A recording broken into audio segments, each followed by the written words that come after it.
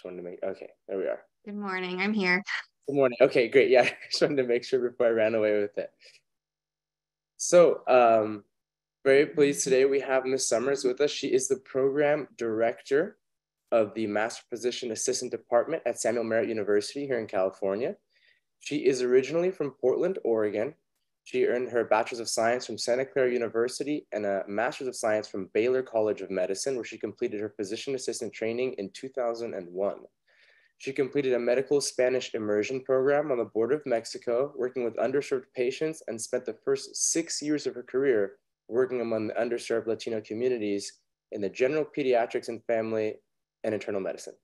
She moved to family and preventative medicine practice in Mill Valley in 2005 in California, and has worked for the practice for over 15 years, currently as a telehealth provider.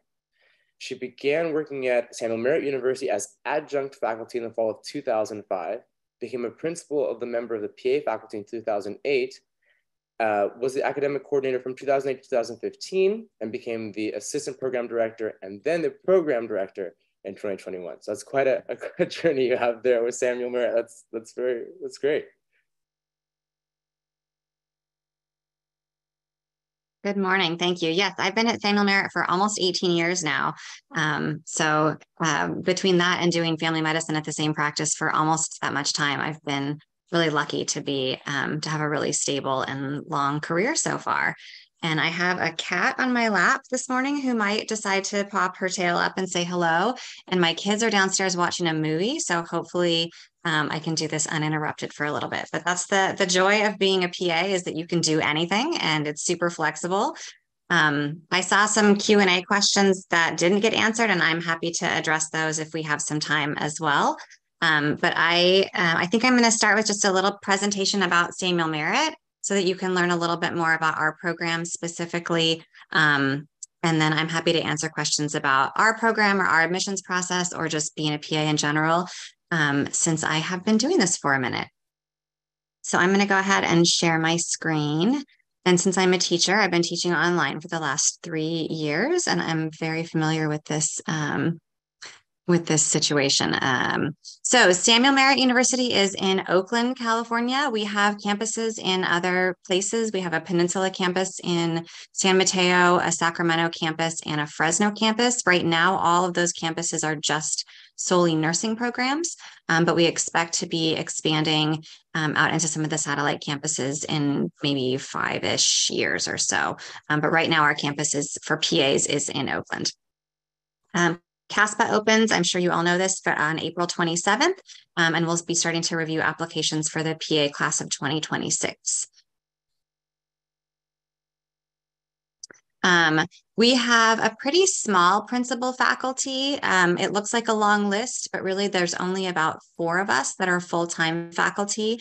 Myself, Julia Stevens, Alex Duplancher, and Lorraine Petty are the 4 people that are full-time. The rest of our faculty are about 50% time, because everybody continues to work clinically, which sometimes is a little tricky with things like events and meetings and things like that, but it really brings a lot of richness into the classroom because they have a lot of experience and can say, yesterday I saw this patient in the emergency department or in occupational medicine or in geriatrics, and we have a wide range of clinical experiences amongst our faculty. We have myself and Julia work in family medicine. Alex has worked in infectious diseases as well as internal medicine. She started a TB clinic in Solano County and has done a lot of public health work.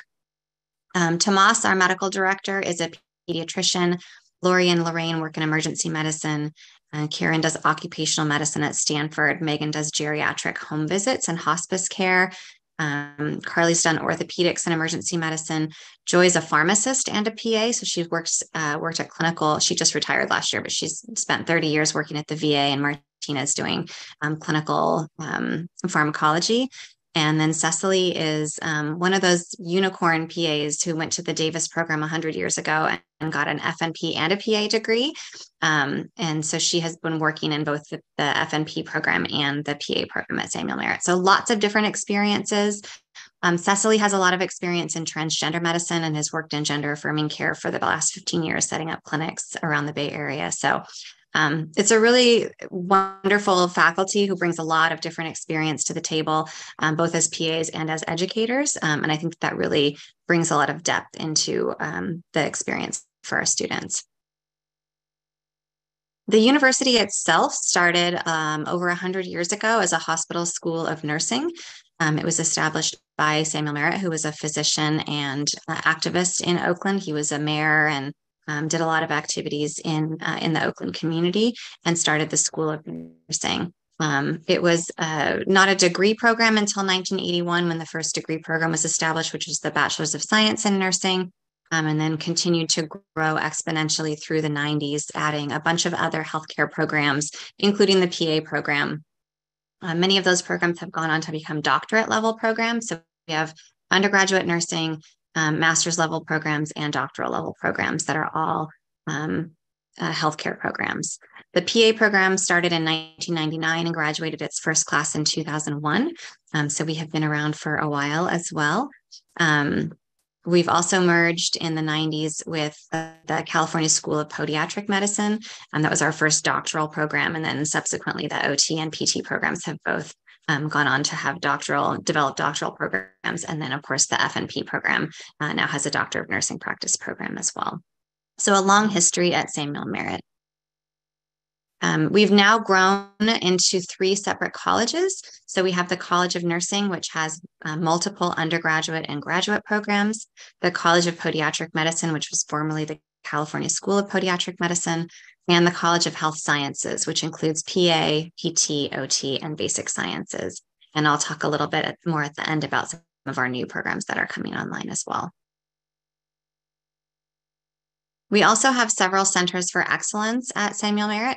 We have a health science simulation center, which is growing as we kind of expand the university physically. We have about 10,000 square feet right now, and that's going to be growing to close to 80,000 square feet over the next couple of years. And in simulation, we have low fidelity simulation, which is things like task trainers and human models. And then we have high fidelity task trainers, which are mannequins that can breathe and crash and die, and you can do all sorts of interventions on them. And it's a great way to learn in a safe environment. And we also do a lot of standardized patient training in simulation, and where we bring in actors who are really amazing to play patients for us. So our students get that experience with a real human, again, in a safe environment. We also have a human cadaver lab. We're one of the few programs left that still has human cadaver lab and doesn't use virtual anatomy or prosections for PA students. Our PA students do dissections on their own cadavers. There's about 4 or 5 students per table. And we really think that's a really important experience. We've really fought hard to keep our human cadaver program because we feel like, people who are going to be going into surgery as first assists really need to have a strong background in anatomy. And the best way to get that is by doing dissection. We also have a Ethnic Health Institute, and the Ethnic Health Institute houses a lot of our community engagement and community service opportunities. So they're really instrumental in developing partnerships in the community in Oakland and around the Bay Area. Most of our community service and volunteer experiences happen through Ethnic Health Institute.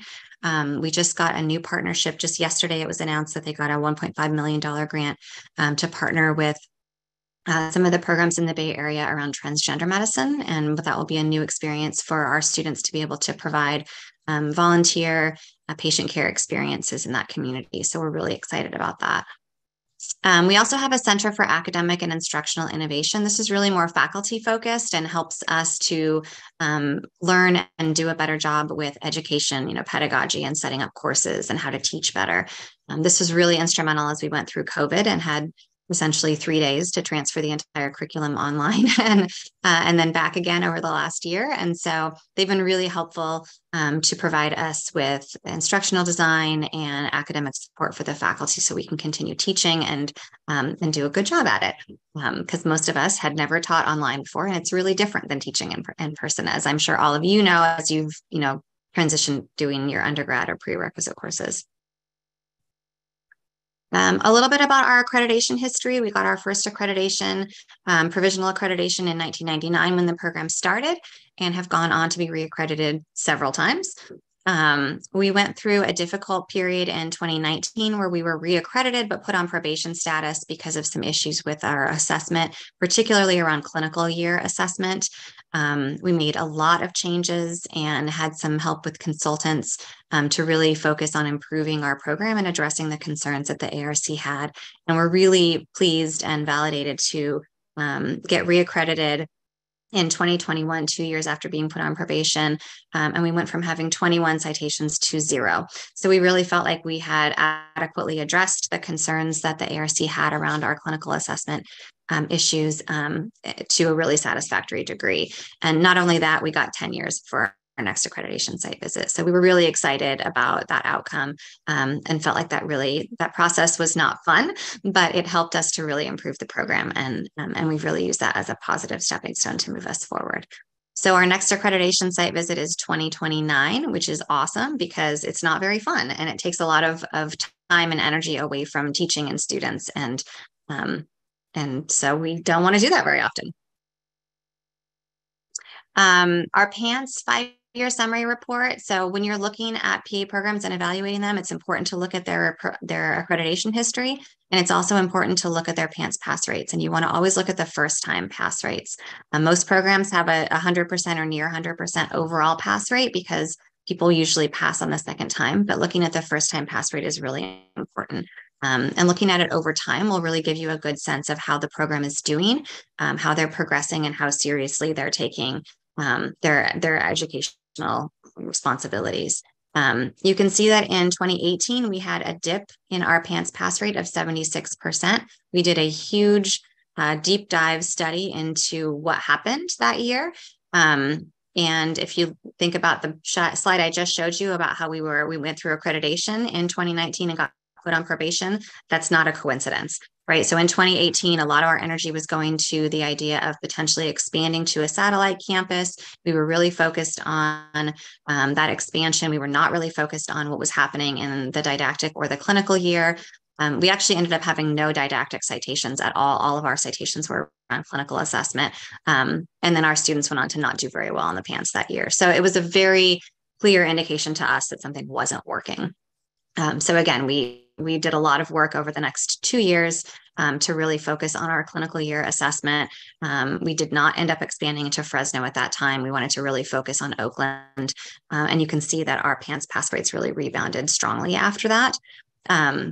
To 98% and then 93%. We had another little bit of a dip for the class of 21 down to 87%. That's probably mostly related to the pandemic and the response that those students had to suffer through with the pandemic in 2020 and 2021.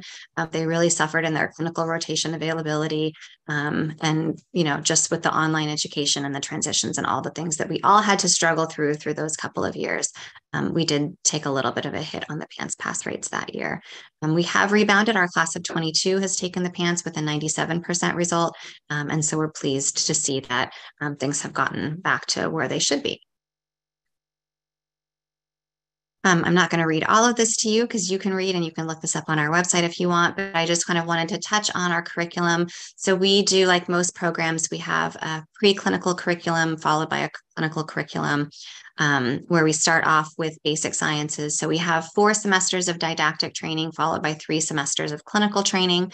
We start off with primarily basic science courses in the first semester.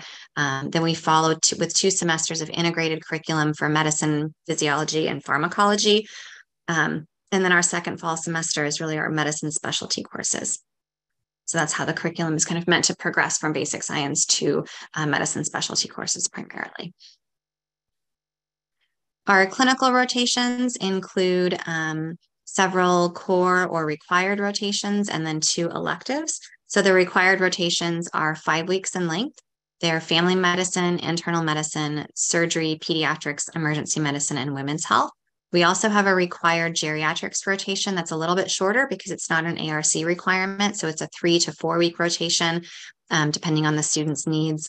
And then a behavioral medicine rotation. Right now, because of the lack of availability of behavioral medicine rotations and providers in California, that rotation is shorter. It's a 1 to 2 week rotation. And then we supplement that with a PA-XL 2-week virtual rotation, as well as some other online modules. Our students get trained in substance abuse treatment with several online modules to help to supplement the rigor of that rotation as well. We have two elective rotations. One is a traditional, do an elective in a specialty of your choice kind of elective. A lot of our students choose things like cardiology or infectious diseases, plastic surgery, or other surgical specialties are common choices.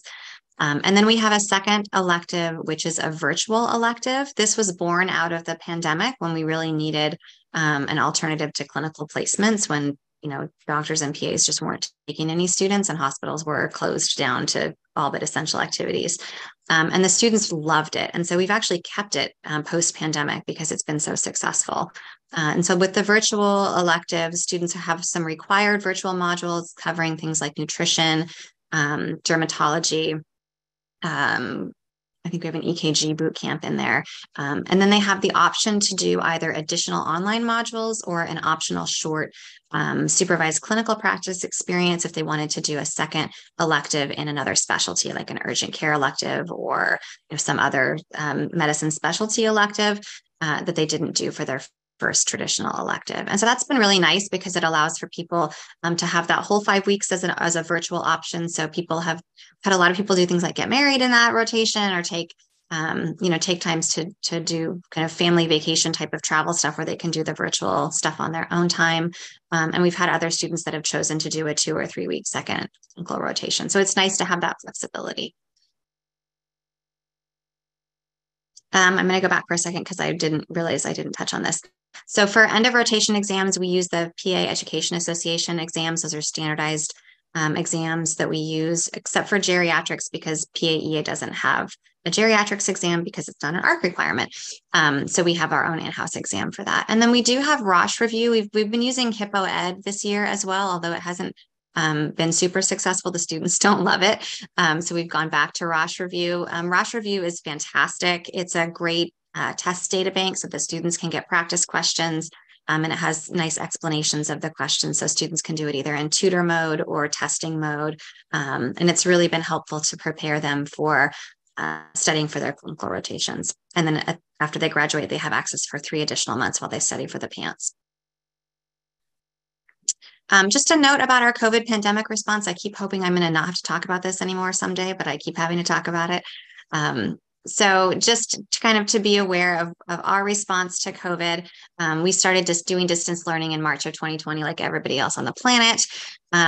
We paused our clinical rotations for 3 months. So from mid-March to July, we didn't have any clinical rotations at all. And then we restarted our clinical year with 4-week rotations instead of 5-week rotations. And that was really due to the availability of rotations, which was not great.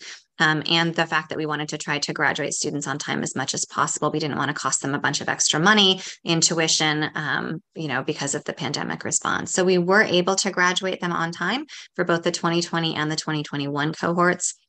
You saw that we did have a dip in our board pass rate, our PANCE pass rate that year down to 87%, but it has rebounded since then. And our grads we do have a 100% second time pass rate for those years. So that's good news. We began a slow reopening plan in fall of 2021 with essential activities only on campus. And then that has progressed over time since fall of 21.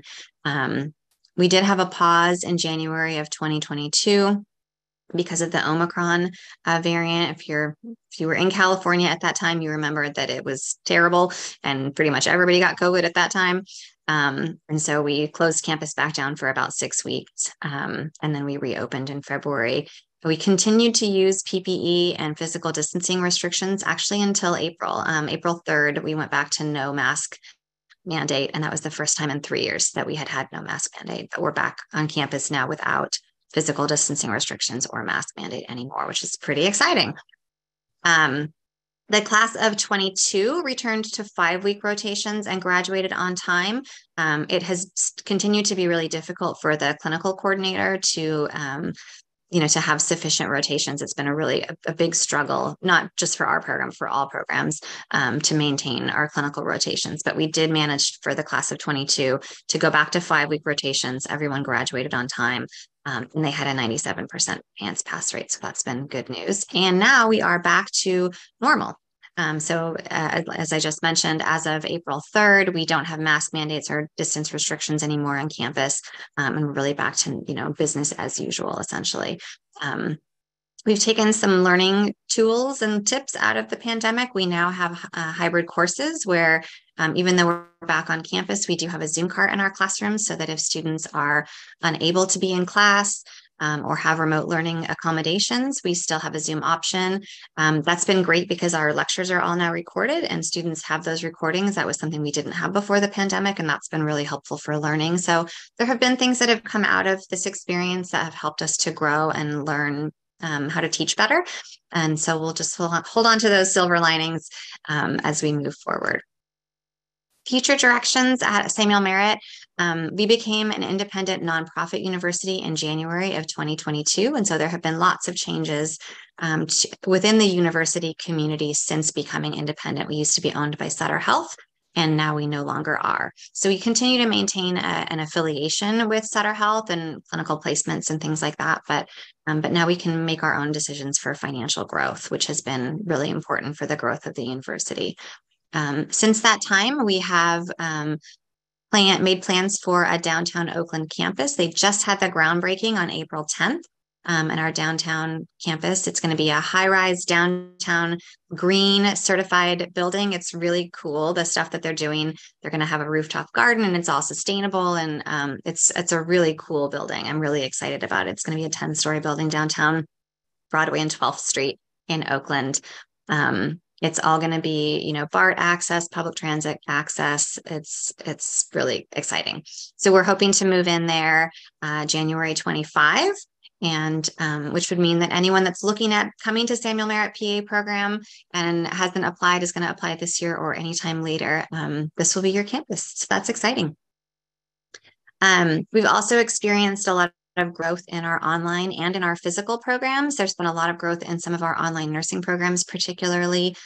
We just added a Master's of Social Work program in the College of Health Sciences, as well as an undergrad kinesiology program that's going to be starting this fall. And then they added a certified nurse midwife program in the College of Nursing. I expect more growth to continue as we move into the new building and then look for, future growth opportunities in Oakland. So it's an exciting time to be in healthcare and to be at Samuel Merritt as we grow and expand our programs. If you have questions about prerequisite courses, application deadlines, or the admissions program process in general, don't reach out to me. I am not the right person to ask those questions to. Please contact our Office of Admissions. Tonette Green is our dedicated PA admissions counselor. She's amazing. She gets a bajillion emails a day, so be patient with her response time, but she is super knowledgeable. She knows way more than I do about CASPA and the application process. She does all the pre-screening stuff before the applications get to our department. So if you have questions, don't ask me. I'm not going to know the answer, and I'm going to tell you to contact Tonette. So go to Tonette specifically. She's lovely. Just a few tips about strengthening your application, and then I will pause for questions. Things that we commonly see and recommend for applicants who don't make the cut in the year we're looking at are things like improving your GPA.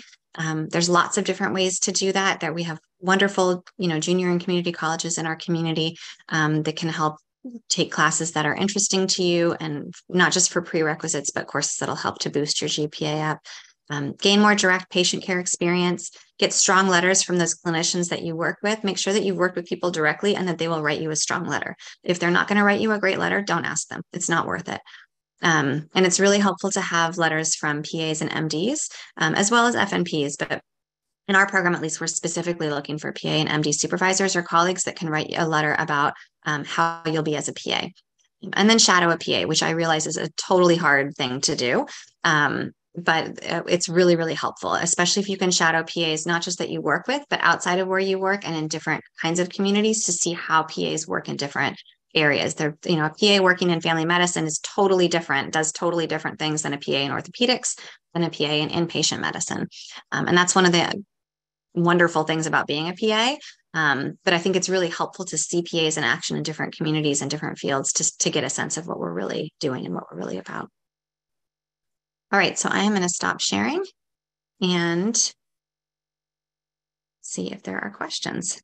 Yeah, so we have a great deal of questions. I know a lot of these were from some of our previous speakers. I'd like to open up to the attendees now. If you have anything you'd like to ask Mrs. Summers specifically, you can go ahead and drop those in now, and otherwise we'll go through and yeah, how are you feeling most comfortable?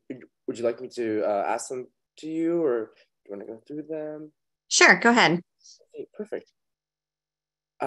So we have an anonymous attendee. Although the PA CAT is not required, can I still submit the score? Yeah, definitely. We've actually just started looking at the PA CAT and Casper both. We don't require either of those at this time, but we're looking at considering those in the future. So yeah, if you have a PA CAT score or a Casper score or an MCAT score or a GRE score, we don't require any of those, but they can certainly be included in your application, and it doesn't hurt anything to have them in there. Sorry. Go ahead. I have the next question from Natalie. She wants to know, does PA allow for any flexibility for family emergencies? I think it depends on what program you go to. In our program, we do. Most of us are parents, and I know as a working mom that life happens and kids happen and families happen, and we really pride ourselves on being a family-friendly program. And so we've worked with students when they've had family emergencies. We had a student a year ago who needed to go to Alabama for a month when she had a family emergency, and she was able to attend classes by Zoom and take her tests remotely. And we were able to work with her on that. We've had several students that have had remote testing or even remote learning accommodations over the last couple of years that haven't been able to be in a classroom because of being immunocompromised. And we've been able to accommodate them. So we do try to be really, really understanding. Once we matriculate students, they are in our family, and we do everything we can to keep them there and work with them and support them. Not every program is like that, so I can't speak to other programs, but that's how we address those issues. Yeah, I think one thing that I've heard a lot is it's very difficult to be in this position of applying to schools and trying to get in. But what I was told is you have to think of the schools are investing in you. And once it's 100%. You can trust that, they will be in your corner because they think that you're a worthwhile investment. Yeah, absolutely. And from a higher than the PA program perspective, like from the senior administrative level, your seat is tuition money, and they don't want attrition because that costs money. Right? We can't, because of the nature of PA programs and how we move in a successive way. It's not like an undergrad program where next semester we can just admit more people, right? Once we have a class, that's our class. And so it's tuition dollars to the administration if there's attrition. So they don't want that either. So even more, help you out there. We had a few questions, and these were pertaining to the kinds of patient care hours and whether they count for PCE. Now, if I'm not mistaken, this is something that attendees and students can find on the website for Samuel Merritt. It is, yes. Yeah, we have a minimum of 1,000 hours that we recommend. More is obviously better. I personally, when I'm reviewing applications and the faculty in my program, we like to see a breadth of activities. So it's really nice to see if someone has, I don't want to see like 200 hours here and there. That's not really helpful. But if you have 1,500 hours as a CNA and another 1,000 hours as a medical assistant in a different setting, that's helpful. That shows us that you have experience in different areas. We have lots of people that come in that have experience as CNAs or medical assistants. EMTs those are probably the most common things that we see, but it's all listed out on our website and pretty extensively. Okay. Another question that came up is, in your experience, how do PAs typically fit in to the decision-making process for patient care? Are there times where you wish you had more or less input? I think it depends on where you work, and it depends on your relationship with your supervising physician and the team of people. I think generally PAs slide right in as part of the team. Some of it depends on personality and like how assertive you are and how much experience you have and how confident you are in yourself when you're contributing to the team and the discussion about patient care. Have I ever wished that I had more or less input? I don't think so. I work in family practice, so I'm fairly autonomous. I'm, definitely able to reach out to my supervising doctor whenever I need to, or anyone else on the team. I work with other PAs as well as nurse practitioners and doctors.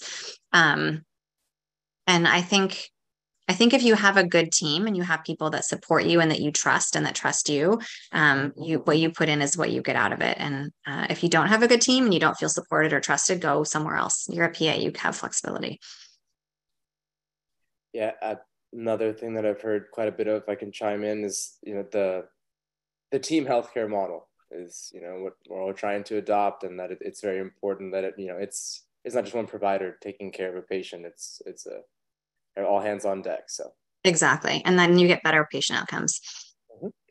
We have a few questions on extracurriculars, so volunteering, as to whether you prefer medical field volunteering or community health volunteering, and then another question or two on what extracurriculars are most important to Samuel Merritt, given the statement of the university, so on and so forth. Yeah, I think that what I usually tell applicants about volunteering is do something that you're genuinely passionate about, because that's really what comes across in your application and in your interview. Is if you're doing volunteer work because you think it looks good on a resume and you're not passionate about it, that's not going to be a good experience for anyone, right? For you, for the people you're volunteering with, you're not going to get strong letters from those people because they're going to know this isn't your passion. Put your energy where your passion is. And we look for sustained community service and volunteer experience for something that matters to you, whether that's in education or spirituality or medicine or nature or whatever it is. I love to see community service and volunteering. That is a huge part of our mission, right? Is community service and just service. And so we love to see that, but you can feel when it's genuine and when it's not. And I definitely want to see that genuine thing that you care about and are passionate about. We had a question come in that asked, is Samuel Merritt PA program still having rolling admission? We don't have rolling admissions, no. Let us see. I had my own kind of question or comment. I was really excited to hear about the new building. Yes. That's me too. I'm really excited. Every time I think, look at the plans or go to a meeting about stuff, I just get more they're doing such a beautiful job. They really want to get, I can't remember what it's called, the certification thing where you're certified as a green building. The LEED LEED. Yes, LEED. Yes, they really want to get this certified and have the rooftop garden and community space and have the outside kind of area. And it's really, after having been at Samuel Merritt for such a long time and just the crappy facility buildings, we've gotten the leftover Sutter buildings forever and nothing's ever fixed and our ceilings leak when it rains. And it's I can't wait to be in a new green sustainable building. It's really exciting. Yeah, I can't wait to see it. That sounds amazing. Buildings cost a lot of money. They cost a lot of money. That's why we have to have program growth. Yeah, that's because you had mentioned before with expanding the program into the satellite campuses and then having the struggle of that 2018-2019 year. Mm-hmm. So that's quite a triumph that the new building is on its way and that everything else is right where it needs to be. Yeah, it is. It's a good thing. We have a question.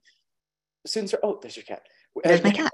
Are there any books or podcasts? I think any resources that are helpful, to listen to as a pre-PA student to get their mind in the right place? I'm probably not the best person to ask about that just because I've been doing this for so long. I don't know. There's a PA survival guide book that came out a couple years ago that's really good. I recommend that one. That's probably the only, ask some of the new people. They probably know better than I do. Yeah, ask the student panel because the students will probably have a better... The students will know, yeah. Right, the students are all over that kind of stuff. We just read it. You've been a PA since you were 9 years old, so... Yeah, exactly. And yeah, I've been a PA educator since I was 12, so it's been it's been a minute. We had a question come in. Are there barriers for equivalency or reciprocity between PA school of different states, job locations, or from PA job locations between states? From PA schools, transferring between PA schools? I'm not sure if that's what that's asking. No, practicing from one state to another. From one state to another. Oh, the only barriers really are that you have to get licensed in each state individually. So the national level is the board exam, right? The PANCE certification is national, but everything else is statewide. So every state requires a state license, and the licensing process is a little bit different in every state. So I think the only barrier or obstacle I would say was just to contact the states and know what the different requirements are. In California, you go to the PA board. Upon graduation, we send a form in that says you officially completed the program, and then they process your PA6, which is the form that's required to get your license. And so they have to have your certifications, pass score, and then a completion form from us. When you transfer from another state, I moved from Texas to California, so I had a Texas license, and then I had to get a California license. That process took a while. And so especially if you want to get credentialed in like a hospital setting, which also takes 2 to 3 months, that can be hard. I think I was out of work for 3 or 4 months just waiting for like license and hospital credentialing and all that stuff to go through when I moved from Texas to California. So that's kind of an obstacle. You have to sort of plan for like, what am I going to do in the meantime for working or making money? Having a spouse is helpful, so they can help support you.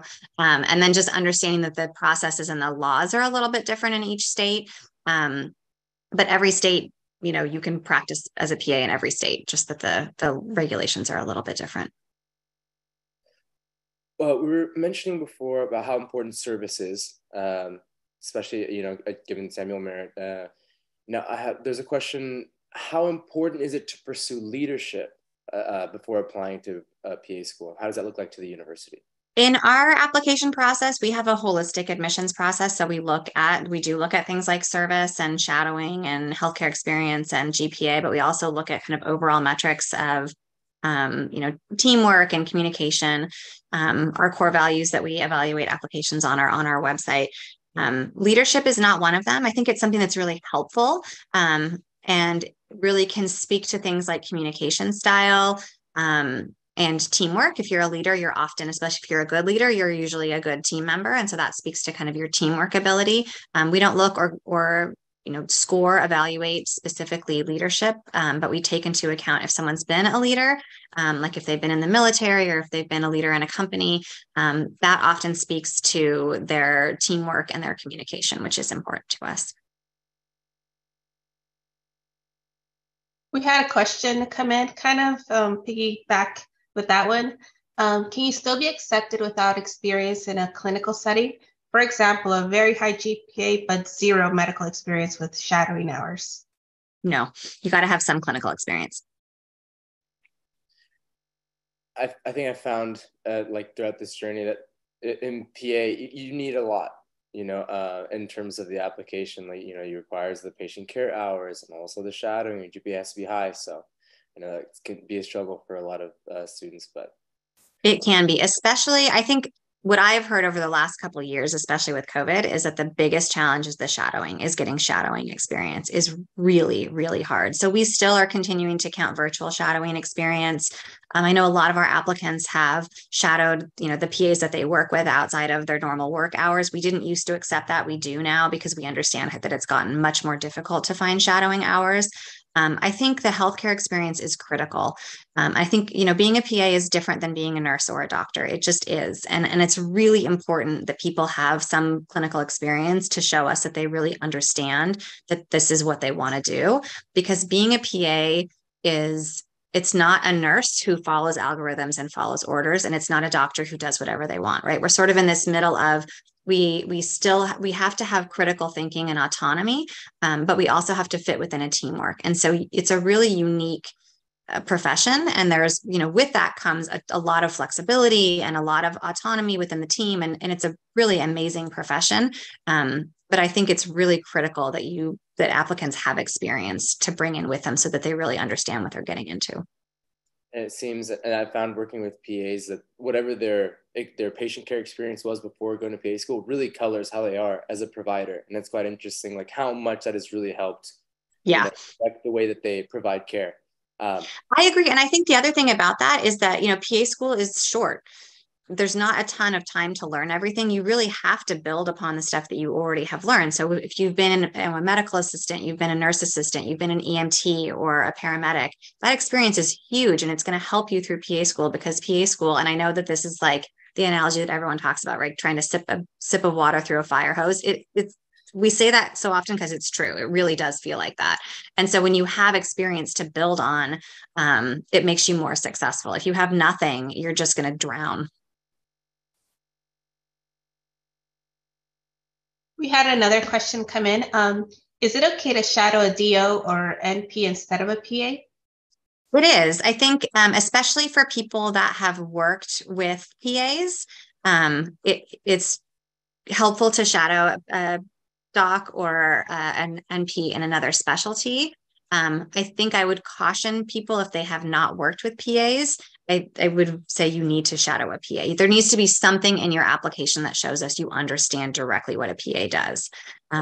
So I think that when we've kind of let people get away with shadowing other healthcare providers, it's because they have experience working with PAs. They have a strong letter from a PA. Not like their best friend or someone they know, but like someone that they've actually worked with. Because we see a lot of that, like, oh, my best friend went to PA school and they love it. And it's like, that's great.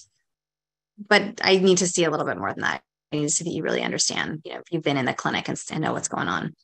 Yeah, but you also have to understand what a scope of PA is and how they interact with the team. Absolutely. And those are really important too. It's not like I mean, kind of like saying I watch Grey's Anatomy and I could do brain surgery. It's like, it's not right. Yeah, not quite the same.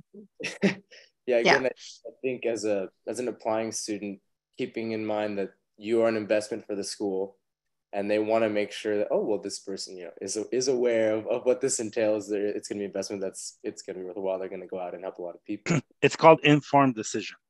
Exactly. So we have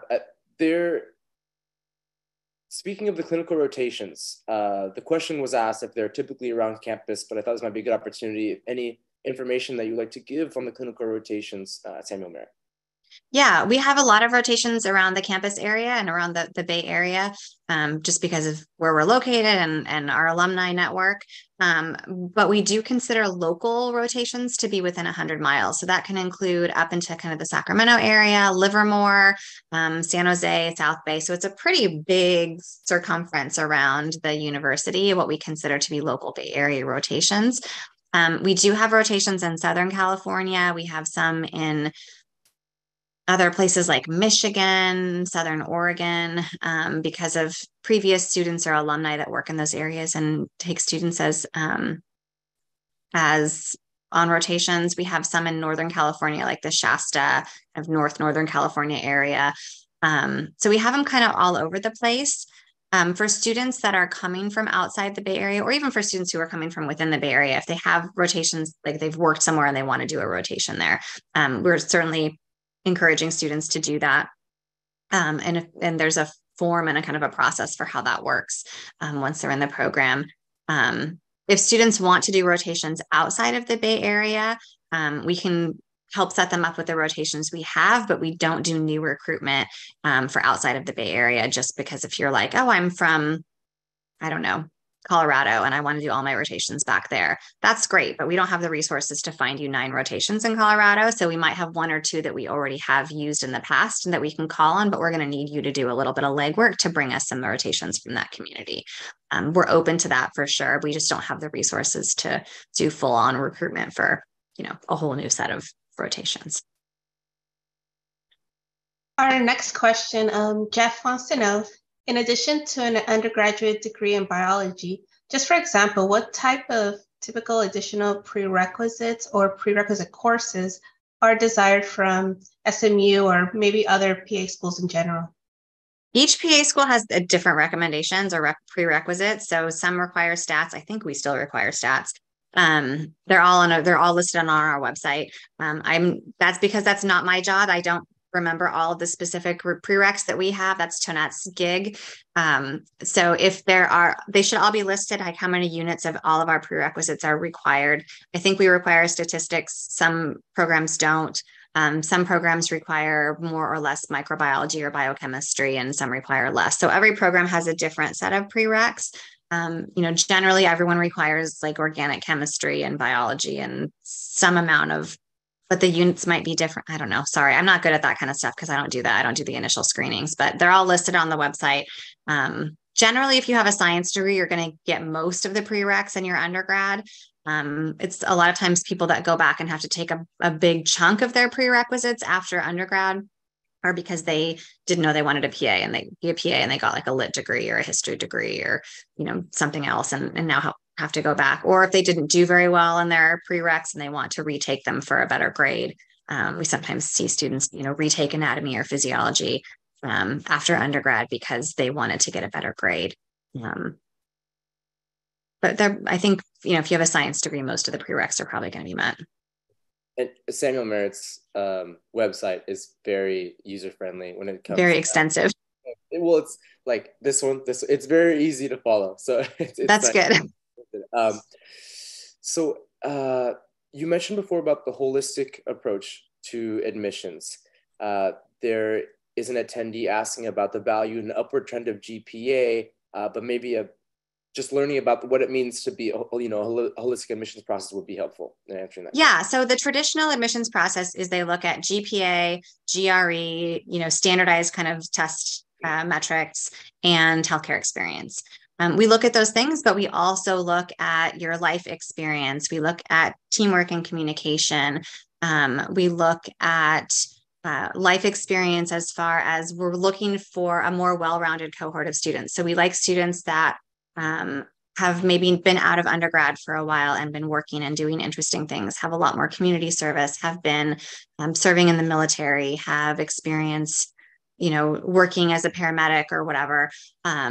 Lots of our applicants have done AmeriCorps or Peace Corps. We have people that speak, multiple languages. So we're kind of looking at all of that different experience and not just at GPA and healthcare experience. And that's what we mean by holistic admissions, is we look at multiple different metrics. As far as the GPA, we do look at upward trend of GPA. So we evaluate and give a score for the undergrad GPA as well as for the last 60 GPA units, and look at, and that's kind of how we put applicants into different tracks as to what's their undergrad GPA. And then if it's in a lower bracket, if their last 60 has trended upward, then they're going to kind of move through the process and get evaluated more deeply. We have a multi-step process for how we do admissions, and that's part of the holistic process, is kind of that initial evaluation of, do they meet the minimum GPA? Do they meet the minimum? Do they get all their prereqs? Is their degree verified? Kind of those basic stuff. And then it moves on to the next track. And then we look at how did the GPA trend and what other experiences that they had in their life. And then it moves on to the next track, and it gets much more deeply evaluated by individual faculty members. So it's a long, involved process. We really are trying to get to know you and get to know if you'll be a good fit for the profession and for the program. We had another question that asked, is it okay to retake classes at a community college instead of a university? It is. And for a lot of people, it's difficult to get prereqs at a four-year university. So a lot of people will take them at an undergrad, like a JC or a community college, and that's fine. I have my own question. So in your introduction, I noticed that you spent quite a long time in a Spanish immersion program, working at the border of Mexico. And obviously, it's really important in California, Spanish speaking. I was just talking to Job the other day. It's like getting pulled very, very frequently to help translate. Yeah, I mean, in terms of being a university in California, how does that factor into, what you're looking for in students, or what students can do to, better fit the demographic that we have here in our state? Yeah, I think one of the things about the Bay Area is it's certainly a Spanish, but it's not just Spanish, right? We have a huge population that speaks, various Asian dialects, and we have a lot of people from the Middle East that are speaking, different languages. We have a lot of Afghani refugees, and we have a lot of people from all over the world in the Bay Area. And so I think any second or third language is incredibly helpful when you're going out and doing clinical rotations. We have several clinics that will only take students who speak Spanish. We have a couple, like Asian Health Community, where you need to speak Chinese or Vietnamese in order to do rotations at those community clinics.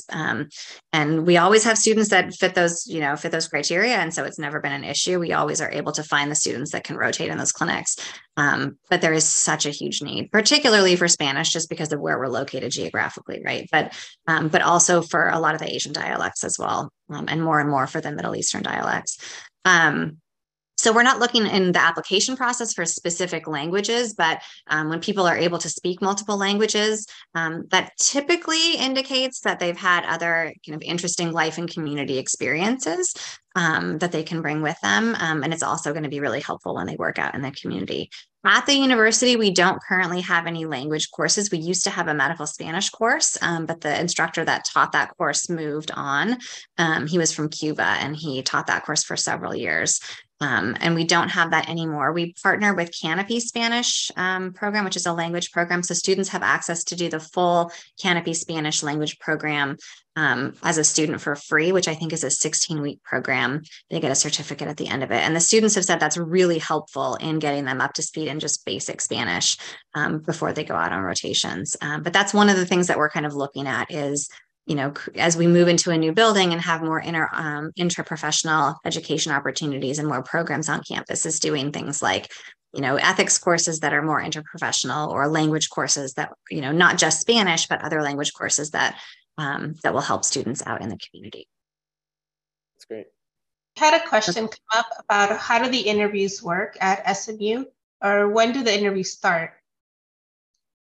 The interviews are all day. They're really long. They start, that is a kind of a transition. This last year, we did one early interview day in October, and we loved it. It was amazing. And so we're hoping to do one or two early interview days this fall, maybe one in September, one in October. We've never done that before. Our interviews have always been in January and February, which is late. And so we did an early interview day in October and then a couple in January, and it was fantastic. And so we're hoping to do, it's not solidified yet, but we're hoping to do an early interview day in the fall, at least one, and then do another two probably in January. How do interview days work? They are all day long. We run you through lots of different super fun activities. So you get to do a panel interview with me as the program director. Applicants are put into groups of about 6 or 8 students, and they kind of move through the day in that group. And then they do a group interview with me. They do a group interview with students, kind of a student panel interview. And then they do some other group activities. We usually have a campus tour if the campus is open, and some other kind of group activities. And then they have individual interviews with faculty. So they have 2 interviews with faculty, one-on-one, 2 different faculty, and lunch. And I'm probably forgetting something, but it's a long day of getting to know each other. Yeah, just sounds like a long day. Mm-hmm. So unfortunately, this is going to be our last question. Thank you so much. You ran through so many questions. It was such a pleasure to have you here, and it was a lot of really wonderful information. Last question, I think, let's see. What character traits would you consider to be key to becoming a great PA? What matters most to you in all of your experience seeing PAs graduate, being a PA? That's maybe the most important question that someone has asked. That's a really important question. And this is what we talk about at interviews and what we're looking for at interviews, because everyone that we interview is qualified, right? Every single person that gets to an interview. This last year, we had 1,736 applications. We, in the department, evaluated about 1,100 of those. We had about 300 priority best of the best, amazing people that we wanted to interview. And we ended up interviewing about 145 people for 44 spots. So that's a huge break, coming down to 44 spots. And so when we interview those wow, that tickles. Thank you, Kat. When we interview those 144 people, what are we looking for? We're really looking for, are you going to fit, right? Do you fit our mission and values? And are you going to fit in our program and go out there and be a PA that works in the community and helps, make the world a better place, right? And so that's really what we're looking for, is to go from 1,700 people to 144 people. What we're really looking for is who are you and are you going to fit? And so that question is maybe the most important one. And I think the qualities that make you a good student and a good PA are communication. We want people that have good communication style, good communication, like open, non-judgmental, ability to develop rapport with people, easy communication style. people that are good team members, because as a PA, you have to be able to be a good team member. So you have to be able to work well with other people. You have to be open. You have to be willing to accept your mistakes. You have to be, willing to learn from your mistakes. That to me is what makes a good team member. You have to be resilient and flexible. And that's so important. Things in medicine change all the time. And that's true in the world and in other professions, but that's especially true in medicine. It changes so fast all the time, and you have to be able to roll with that. And we say in our department all the time that PAs do more with less, and you have to be okay with that. You can't be rigid in your box and say like, well, this is the way I learned it and this is the way it is. It changes all the time. You have to be able to think creatively, think critically, and be resilient and be able to roll with whatever happens and whatever changes happen. And I think that that's what we're looking for when we look at application, or not applications, but in the interview process is, do you have a good communication style? Are you going to work well with others and be a good team member? Are you going to have that flexibility and resilience forever throughout your profession and your continuing education experience? Because that's really what's required for longevity and success in this profession. That's kind of a long answer, but that's my answer. That's perfect. I'm glad we closed on that one. And again, thank you so much for being here. Thank you. Thank you so much. Enjoy the rest of your session. Thank you.